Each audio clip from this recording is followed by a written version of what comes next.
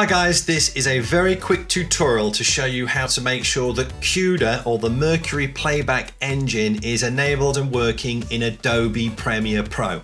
So on my sequence right here, you're going to notice that I've got an adjustment layer with a bit of a Metry and I've also got a basic color grade directly onto the footage.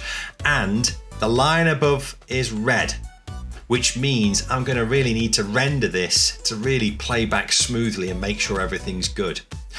If I go to File, Project Settings, General, you're going to see here, Renderer, Mercury Playback Engine, Software Only.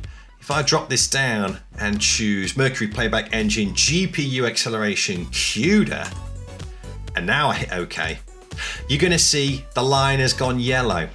Now, why is this happening and why is this important? Well, if you have a system with an Nvidia Graphics card that will work with Adobe Premiere Pro, and you can check out the Nvidia website to test and check compatibility, you're going to be harnessing the power of your GPU, which means you're harnessing the power of your graphics card to assist in real time playback, rendering and export. So now my footage is going to play back much smoother, much quicker, to make my editing experience much more wonderful.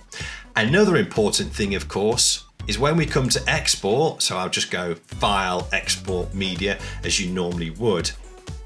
Down here in the basic video settings, encoding settings, hardware encoding, and you see it pops up, utilizes the available Nvidia hardware for quicker encoding.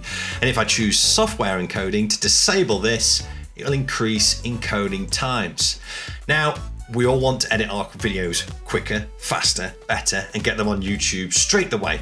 So if your system is set up to be able to do it, always have hardware encoding turned on so you can export much quicker. I hope that was helpful. If you've got any questions, do not hesitate to send them my way. Please subscribe, like, add a comment, and I hope this helps. Thank you.